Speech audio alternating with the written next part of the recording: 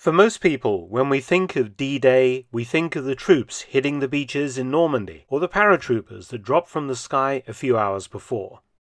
But there was a third dimension to D-Day that is mostly overlooked or ignored today, but it was the very thing that put the men onto the beaches: the naval operation. The naval component of D-Day was codenamed Operation Neptune and was under British control, commanded by Admiral Sir Bertram Ramsay, the man who had been responsible for the Dunkirk evacuation in 1940. It was perhaps appropriate that Ramsay should have been responsible for bringing the troops back to France 4 long years later. Incidentally, I was pleased to note that Ramsay was educated in my hometown of Colchester in Essex. Can you imagine the size of the force of ships required to land over 150,000 British, Canadian, American, and French troops on 5 different beaches? It was almost 7,000, from huge battleships to tiny landing craft. Call of War World War II is a free online strategy game that gathers millions of players worldwide. You fight up to 100 other players in real time in games that can take weeks to complete. The games feature World War II historically accurate maps and units that allows you to create your own path and rewrite history. Call of War World War II is fully cross-platformed. Your objective is to take over the world. Define your own strategy, build powerful armies by combining dozens of different unit types, and fight for world domination. Mark Felton Productions viewers are getting a special gift. Click on the link below to get 13,000 gold and 1 month of premium subscription for free. The offer is available for only 30 days, so click the link in the description, choose a country, and fight your way to victory in epic real-time battles. It was the largest amphibious invasion in history and took years to meticulously plan. What we are going to do today is look at some of the surviving D-Day ships and how they slotted into the Operation Neptune plan. It is not realized that the majority of sailors on D-Day were British, as indeed were the majority of the fleet involved, which included ships from 8 different navies. Britain supplied 892 warships out of the 1,213 involved, and 3,261 landing craft out of a total of 4,126 such vessels. Many of the Americans that hit the beaches on D-Day were, contrary to what you see in films such as Saving Private Ryan, carried ashore in British manned landing craft. 112,824 Royal Navy personnel served on D-Day, plus 25,000 British members of the Merchant Navy, with the United States Navy providing the second biggest contingent, 52,889. The invasion armada was divided into 2 task forces. Western Task Force under U.S. Admiral Alan G. Kirk, covering Utah, Pointe du Hoc, and Omaha landing areas. An Eastern Task Force under Royal Navy Admiral Sir Philip Vian, covering Gold, Juno, and Sword beaches. Each task force was subdivided into multiple smaller groups with specific tasks, from shore bombardment to clearing lanes through minefields to actually landing troops under fire. For the sailors involved, D-Day actually began much earlier, several days earlier in fact, when many of the ships began to move across to Normandy. You must remember the invasion was supposed to happen on the 5th of June 1944, but was delayed for 24 hours because of bad weather, so most of the ships were already in position for several days prior to that. Some of the first into action were the minesweepers that began clearing channels for the invasion fleet, and they completed their tasks without incident shortly before dawn on the 6th of June. Several ships still survive that took part in this first activity. The first vessel off Omaha Beach was the British Harbour Defence motor launch HMS Medusa. She arrived off the beach 12 hours before the US landings began, to act as a marker to show the entrance to a narrow channel to be swept by minesweepers through the German minefield protecting the beach. She and an identical vessel had motored 90 miles from Portland in England, originally on the 4th of June. Once on station, she marked the entrance to the channel for the minesweepers to begin clearing paths towards Omaha Beach. At Gold Beach, another small Royal Navy vessel was doing the same job as Medusa.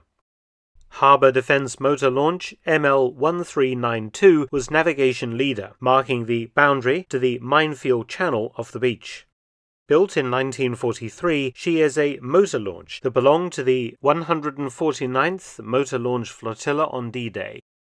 ML-1392 served post-war in the Customs and Excise, and then passed into private hands and was completely rebuilt as a luxury cruiser, losing her wartime looks.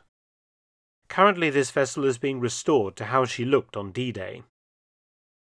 HMS Medusa still looks exactly the same as she did during World War II, having been extensively restored and carefully looked after, and she can be found today at Haslar Marina in Gosport in Hampshire. Moving forward to sweep the channels clear of mines was a small armada of British and American minesweepers, and today only one D-Day veteran minesweeper still exists, USS Threat. And incredibly, she is still serving in her original role, though no longer with the United States Navy. Threat is an Ork-class minesweeper that entered service in 1942, 93 of this class being built, with a crew of around 105 officers and men. She departed Tor Bay in Devon, England on the 5th of June, helping to clear the channels to be used by fire support ships in the Baie de la Seine off the Overlord beaches. In the following days, her crew witnessed the destruction by German mines of 3 US warships, and narrowly missed herself being destroyed on the 8th of June in an incident that claimed a US destroyer. In 1973, USS Threat was sold to Mexico, where she currently serves as the ARM Francisco Zarco. The next phase of the landings was shore bombardment, as the big battle wagons and cruisers pummeled known German defences preparatory to the actual landings, and continued to strike as and when needed during and after the landings, providing invaluable gunfire support for the troops ashore.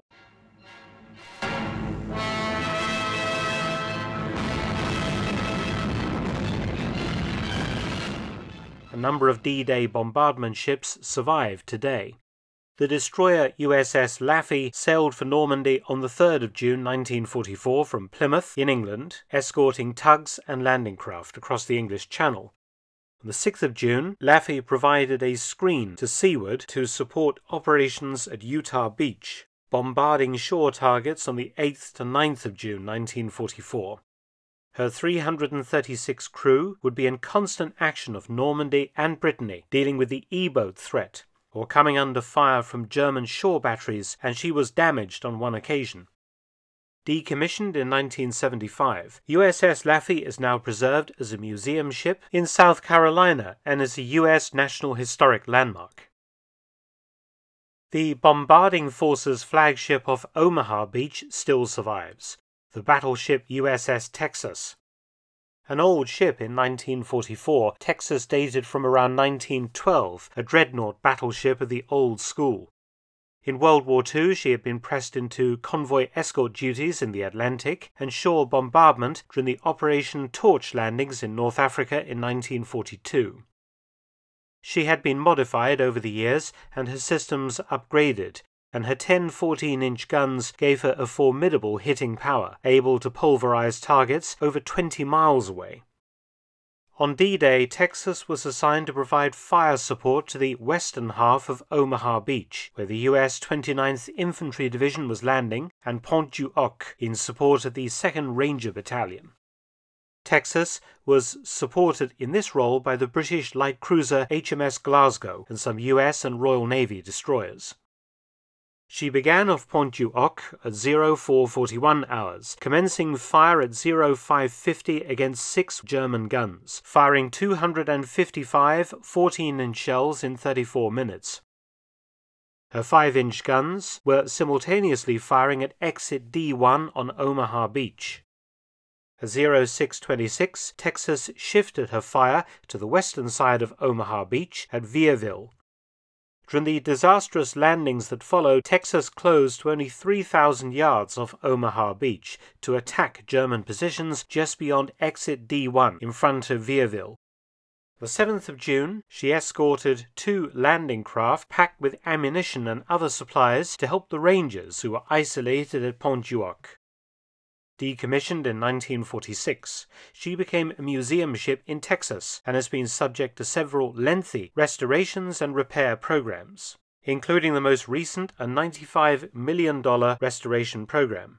She left dry dock on the 5th of March 2024, repairs now ongoing afloat. Off Gold and Juno beaches on D-Day was Bombardment Group E, and the flagship for Rear Admiral Frederick Dalrymple Hamilton was the Royal Navy light cruiser HMS Belfast. She had departed the River Clyde on the 2nd of June to sail to Normandy. Commissioned in 1936, Belfast is a town-class light cruiser of 11,550 tons, one of 10 such vessels constructed. She had famously assisted in the destruction of the German warship Scharnhorst in 1943. Her main armament consists of 12 6-inch guns. At 05:30 on the 6th of June 1944, HMS Belfast opened fire on a German artillery battery at Vers-sur-Mer, suppressing its fire until men of the 7th Battalion, the Green Howards, coming off Gold Beach, overran it. On the 12th of June, she provided naval gunfire support for Canadian forces at Juno Beach. During 5 weeks of action off Normandy, Belfast fired 1,996 6-inch shells. She was due to be scrapped in 1967, but the decision was taken to preserve her as a museum ship for the nation, and since 1971 she has been moored permanently on the River Thames in London, and since 1978 belongs to the Imperial War Museum. One German vessel that served on D-Day also still exists. The only German naval opposition to D-Day came from E-boats, or as the Germans call S-boats, the S standing for Schnell, for quick or fast. Fast motor torpedo boats operating out of Cherbourg. S-130, commissioned in 1943, is the very last S-boat to exist in the entire world, and took part in the infamous Exercise Tiger attack when E-boats disrupted a D-Day training exercise off Slapton Sands in Devon in April 1944, resulting in huge loss of life among American soldiers.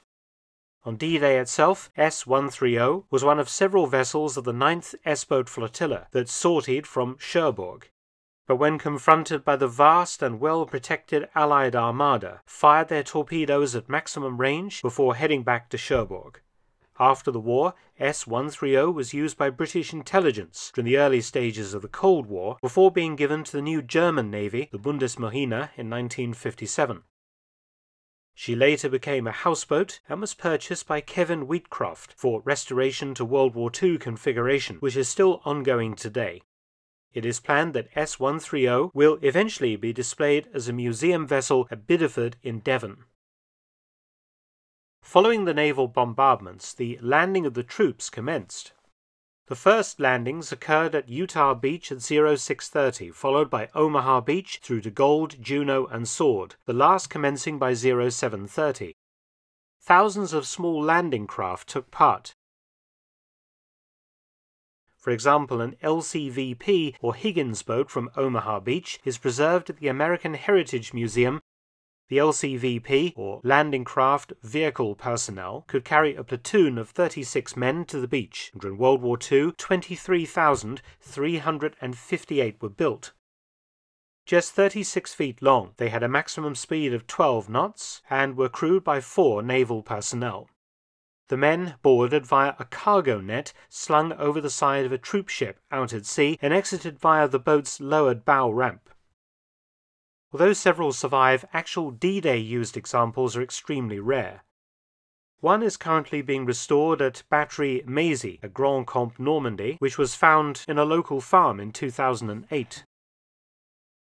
The British personnel landing craft was the LCA, or Landing Craft Assault, that carried a platoon of 31 men at around 7 knots, the soldiers exiting also via a bow ramp. It also had a crew of 4 from the Royal Navy. 1,500 LCAs survived the war to be sold off, many being converted into houseboats. One little mystery is this LCA that used to be at the D-Day Museum at Arromanches in Normandy. This LCA was used by Allied forces on D-Day, but the museum reportedly scrapped it due to its bad condition some years ago, though some sources also suggest that it was bought by a private collector. Perhaps this little mystery will one day be solved. In order to clear beach defences and support the troops fighting inland, tanks were needed urgently on the beaches. An attempt was made to land DD tanks or duplex drive or swimming tanks, but many of these were destroyed or sunk during the first wave. However, following on came a larger type of landing craft, the landing craft tank. A single British LCT from D-Day survives today. LCT 7074 is one of 235 Mark III landing craft tanks built in the UK. 192 feet long, with a crew of 12, the Mark III could carry 11 Sherman tanks or 5 Churchill infantry tanks, exiting via bow doors and a ramp. On the 6th of June 1944, LCT 7074 was part of the 18th LCT Flotilla and landed 1 Cromwell, 2 Shermans and 7 Stuart tanks of the 22nd Armoured Brigade on Gold Beach. Thereafter, she ferried troops, vehicles and supplies across the English Channel to support the fighting in Normandy. Decommissioned in 1947, 7074 was later used as a clubhouse, a nightclub, and then a preserved warship in the collection of the Warship Preservation Trust. Unfortunately, that organisation went into receivership in 2006, and 7074 ended up partially sunk in Birkenhead and under threat of being scrapped. However, a £916,000 grant saw her salvage for the nation in 2014, with restoration complete in 2020. She is now on permanent display at the D-Day Story Museum in Portsmouth, Hampshire, the only D-Day LCT still in existence, though other LCTs have survived that are not connected to Operation Neptune. Once combat operations to clear the beaches had been successful, and though the beaches were often still under artillery fire, larger ships could be brought directly into shore and beached, disgorging tanks and other vehicles and, of course, thousands of tons of supplies that were desperately needed. These are landing ship tanks. At least 4 LSTs that served in the Normandy landings survive today, including LST-279, which was commissioned into the US Navy in 1943 and took part in training manoeuvres along the south coast of England in 1944 in preparation for D-Day. Placed under British operational control for the landings, she carried troops and vehicles to Normandy, unloading at Juno Beach on the morning of the 7th of June 1944. Returning to England with casualties. On her second trip to Normandy, LST-279 narrowly escaped being sunk by German E-boats, a torpedo passing only 20 feet in front of her bows. By June 1945, LST-279 had made 74 channel crossings in support of operations ashore. After post-war service in the Korean War, in 1955 she was transferred to the Republic of China Navy in Taiwan. She remains an active warship today, one of several World War II-era LSTs still in use by Taiwan. 2 LSTs are preserved in the United States. Both of the surviving LSTs fought at Omaha Beach.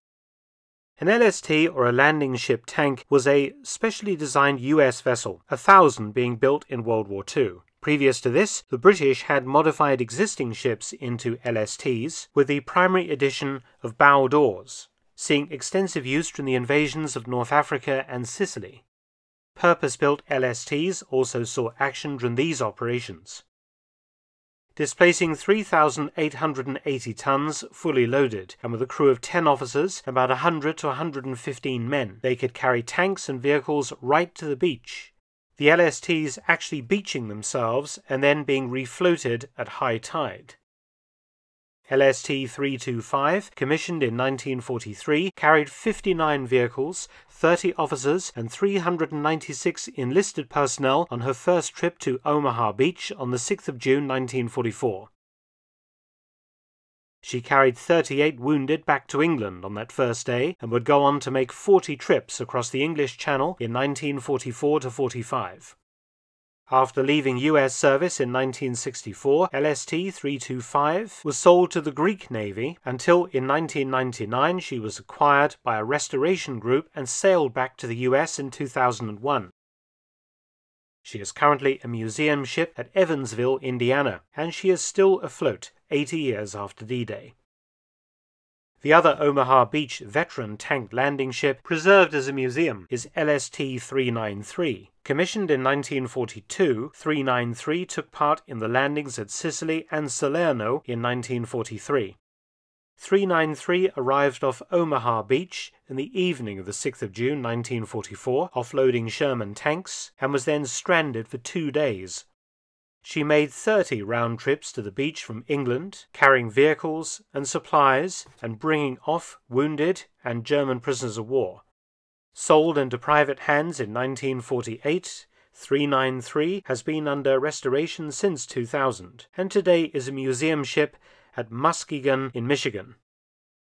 Incredibly, one LST from Normandy is still working, LST-510. Commissioned in January 1944, on the 1st of June of that year she embarked 70 vehicles and 200 troops, the US 29th Infantry Division joining the Western Task Force of Normandy.